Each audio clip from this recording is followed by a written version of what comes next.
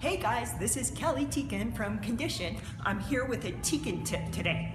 Okay, so a lot of people like to add sprints into their workouts because it's great for changing up your cardio, getting some extra work for the legs. It's great for fat burning. You don't want to get stuck on just running on a treadmill or running outside, because your body's burning fat while you're doing it.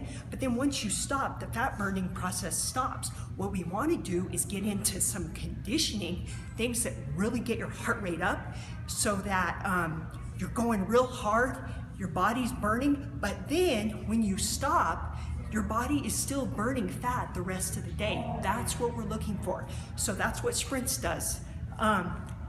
People ask me, how do I start a sprint?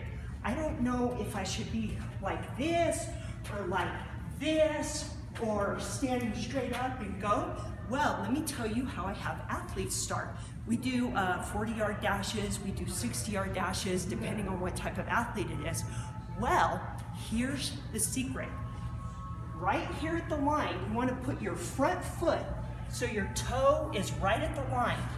Your back foot is going to be 1 plus a half a step back. So right here, okay? You just want to get kind of in a comfy position there. Put this hand down right by the line. This other hand is going to be right at the hip.